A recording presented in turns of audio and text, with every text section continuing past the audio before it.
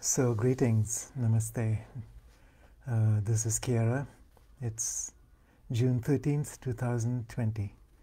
So we're here again for our tri-weekly meditation. We just finished a 5-day retreat, a webinar yesterday, and just, so joyful to be in this kind of presence, even with being unable to physically travel. And so we'll continue doing that as long as we need to. So July, let me see if I can find the dates. July 4th and 5th, and then July 8th to 10th, and then July 24th and 25th will be the 3 levels of the deepening work for next month. So, what shall we talk about today?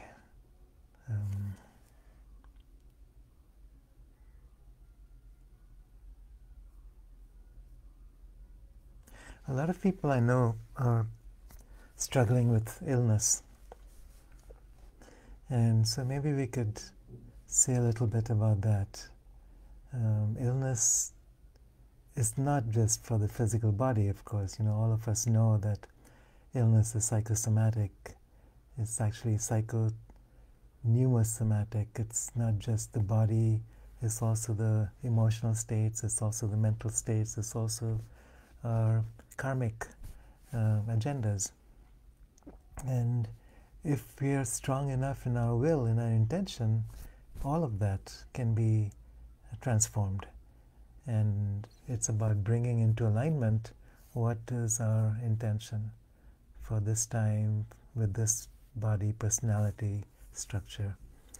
And it's about, is there a resistance or is there receptivity to these forces?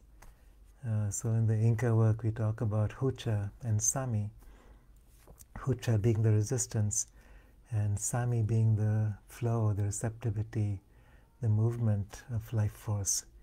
So ultimately everything that we are doing is about opening to receptivity and flow.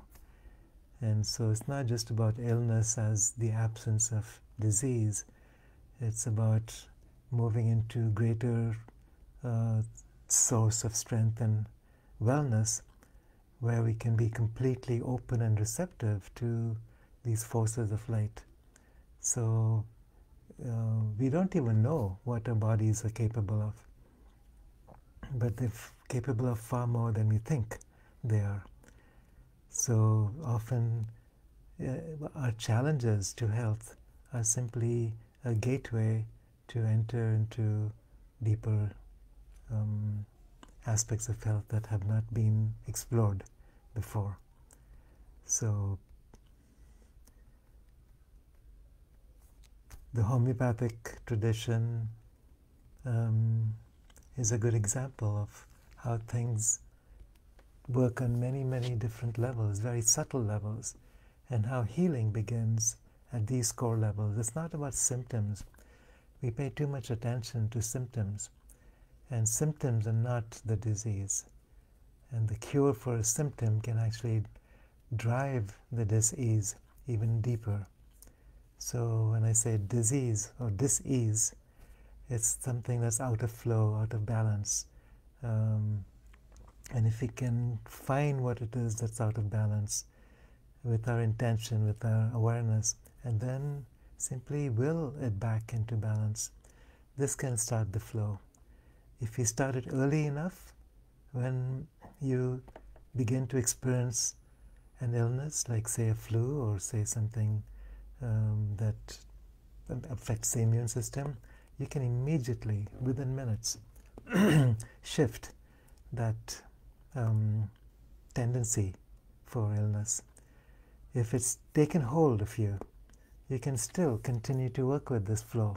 Just open the window, connect with the light, the Sami, bring it through you, feel it moving through every cell of the body.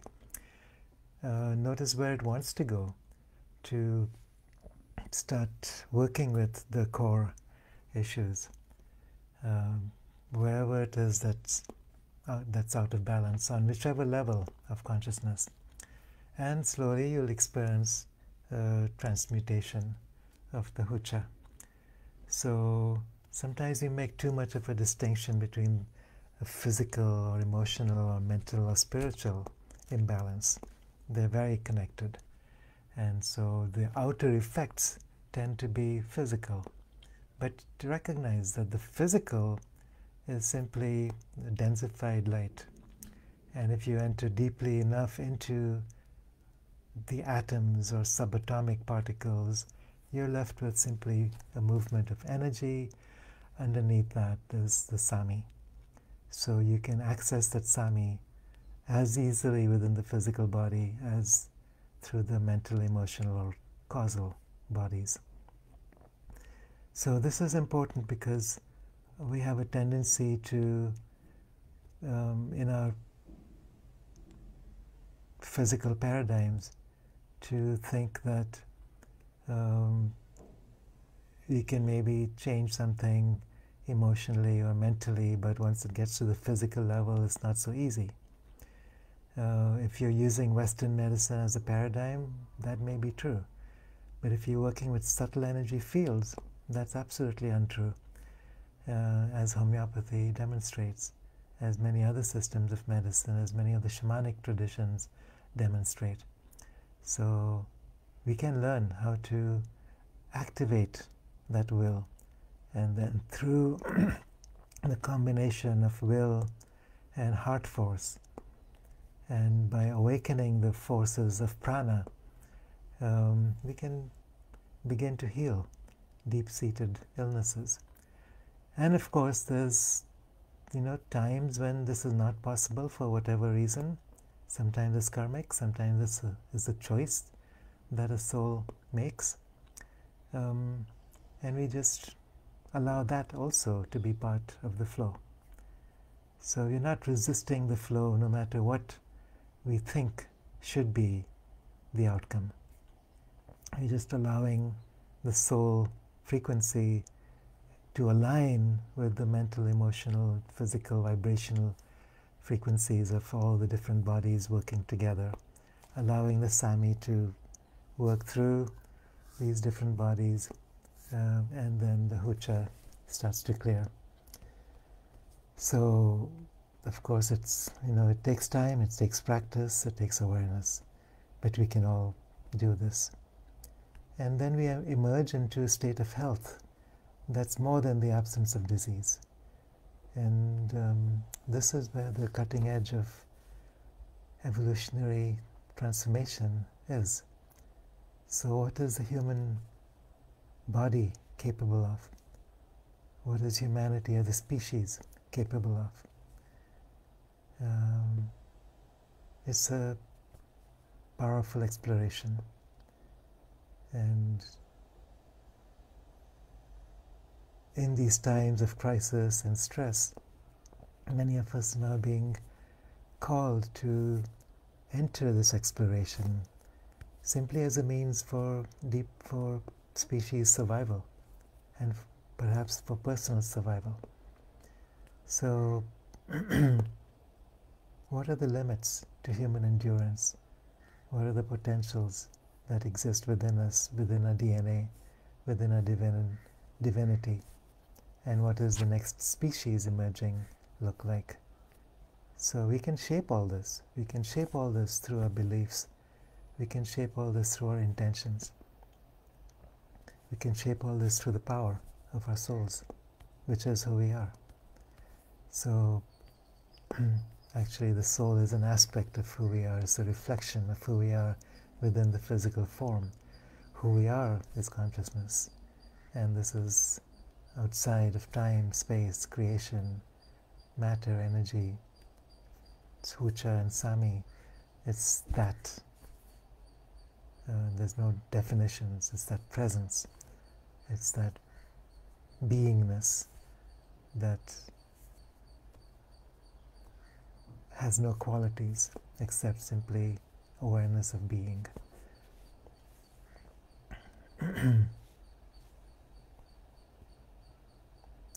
So let's, let me look at the chat room here.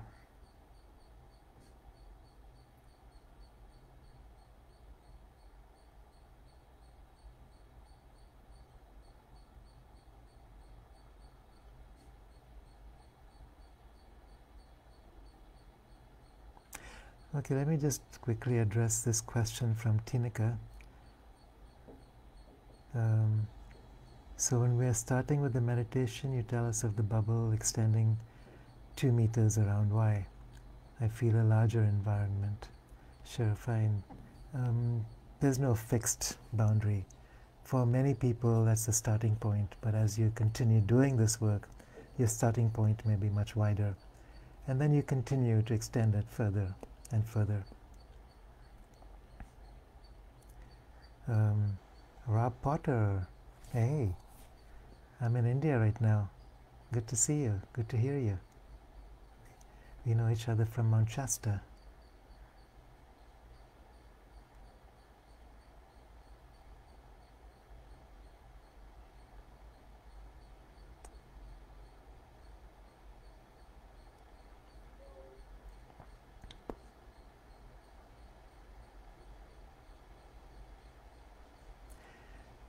Yeah, so the physical body is so strange and multidimensional. It's also so profound and beautiful. If we can understand the magic and mystery of these bodies, the elemental energies, the nature spirits, the human elementals that work so tirelessly to maintain these bodies, to build and nourish these bodies on prana and light.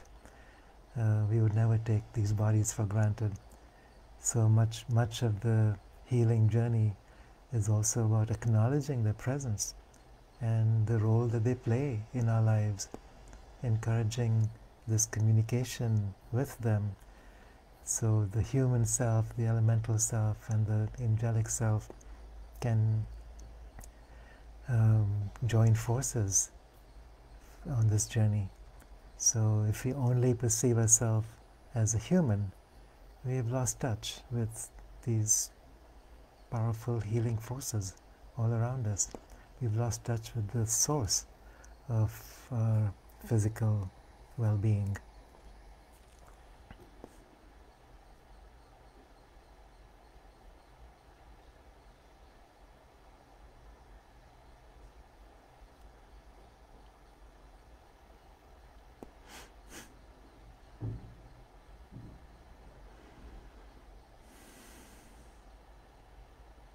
So, just an announcement I want to make before we do the meditation. My friend David Sherjan and I started a podcast series. The first of these series will be aired next Wednesday. The trailer is up on my Facebook page now. So the series is called The Age of Pandora, and we start with simple questions like just who am I? What am I? Why am I? And we're looking at different aspects of our own self with each of those questions.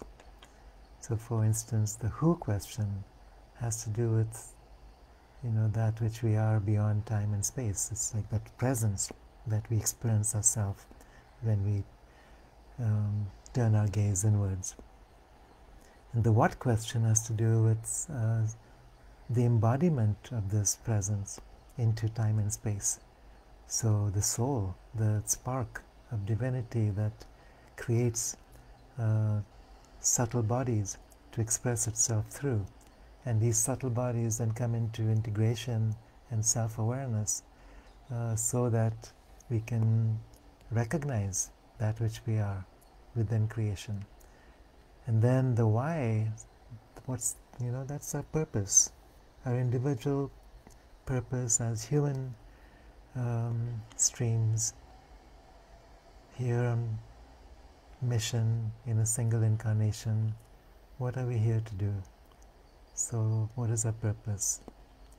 So the why questions could be deriving from that. But all these questions come from and lead to different aspects of our being. And so it's like awareness that there are these different aspects of being, rather than simply clumping them together into one I, and then not being really clear about what this I represents. So it can be a very useful exercise to just do a practice where you investigate that question, who am I? Or if you're working with a partner, tell me who you are, or tell me what you are, or tell me why you are, and noticing how it brings forward different aspects of the self.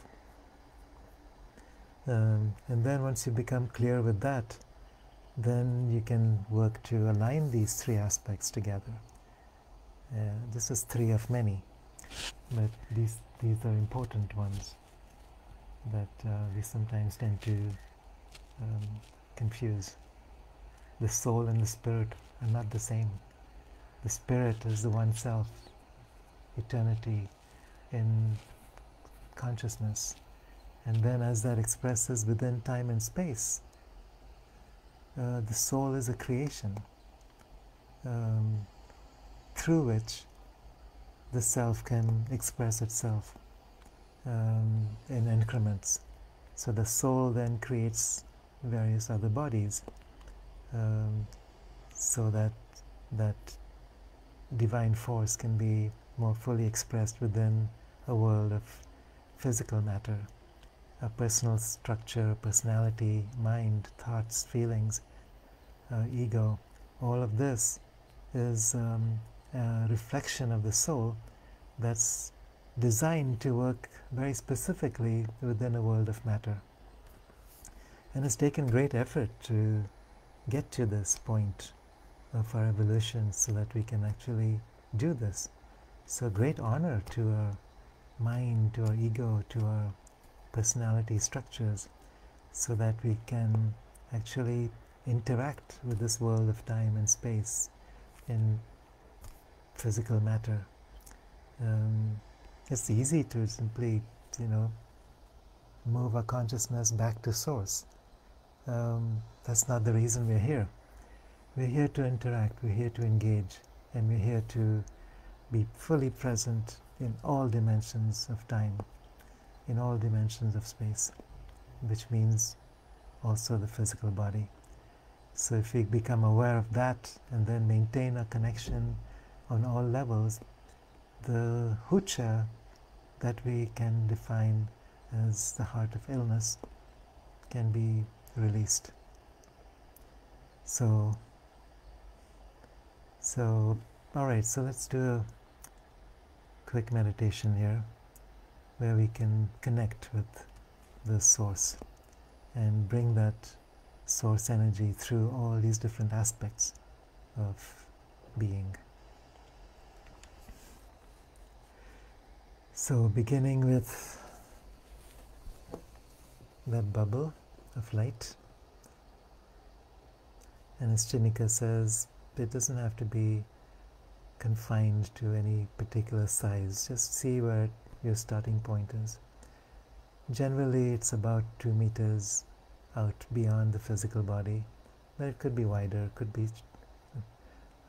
smaller, depending on your state of being at the moment. So this is the boundary of the middle self, your personal self. And now we are intending to open up the door into the upper world and simultaneously into the lower world. So there's a principle known as Aini, reciprocity, exchange, where the moment energy moves in one direction, there's a response in the other direction. So the moment energy flows in from the sky, there's a response from the earth. And these two streams continue to move back and forth and back and forth, electrical and magnetic, electrical and magnetic. And we are electromagnetic beings, and everything within our bodies are electromagnetic fields. So illness is a field, is a morphogenetic field, which can be overcome by creating a stronger morphogenetic field of wellness through intention, also through herbs, through energy practices. In allopathic medicine, this would be through various kinds of medications. In other forms of healing, you're working directly with other realms, subtle fields, accessing vibrational fields that can overcome the vibrational field of illness. So what we're doing now is we open to the upper world. Become aware of that window. And this is about 2 meters above the top of your head. It's the doorway to the upper world. And now you're inviting a specific vibrational frequency that matches exactly the morphogenetic field of whatever disease or illness that you are experiencing now, that you wish to release from your space. So it could be something physical, it could be something emotional or mental, it could be a soul sickness. And usually it's not just one or the other, it's a set of vibrational frequencies. And so we are inviting Sami that matches the set of vibrational frequencies. We allow that to enter through that window, bring it through our bodies, wherever it needs to go, in whichever body of creation.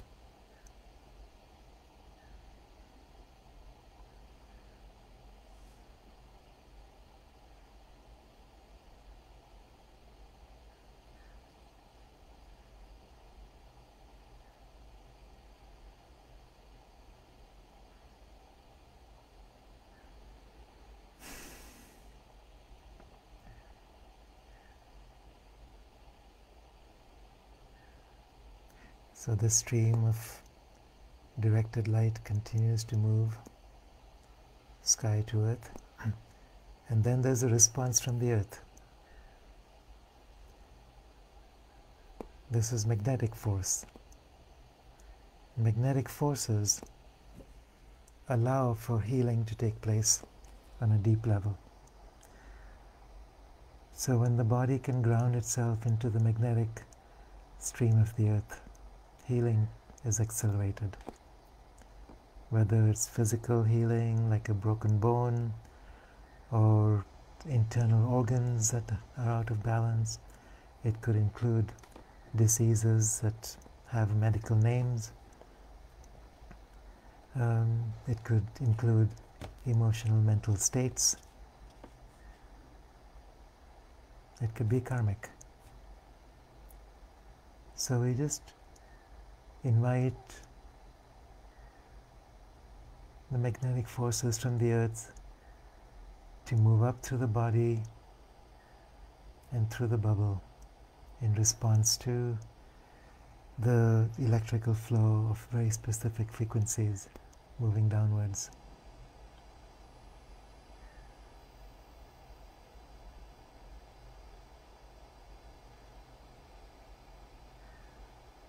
And this creates a magnetic field of healing and earth resonance, where you feel held and supported by the Mother in all things. You enter into that flow, surrender and trust, and allow for those healing forces, much stronger than what we experience through the rational mind, to move through us. So all we're doing as we open these doors between worlds is inviting these forces beyond our own, intelligences beyond our own, to move through, to circulate, and to bring into balance through awareness.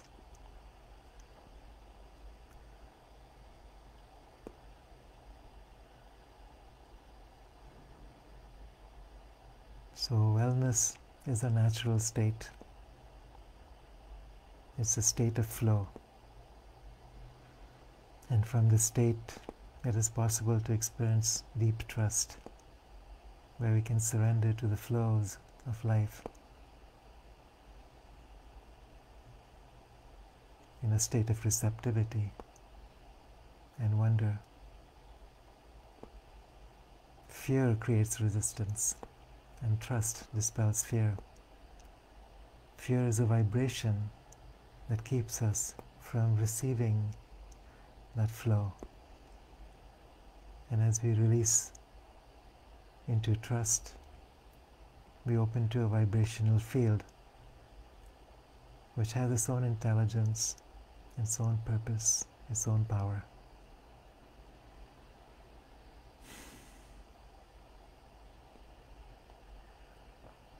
So we'll just remain in this space